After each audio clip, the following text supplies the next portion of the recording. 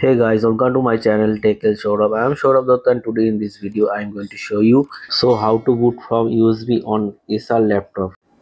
After that, first insert the bootable pen drive into the laptop and restart the laptop. To go to the boot menu as soon as laptop restart, press the F12 button on the keyboard and the boot menu option will be appear.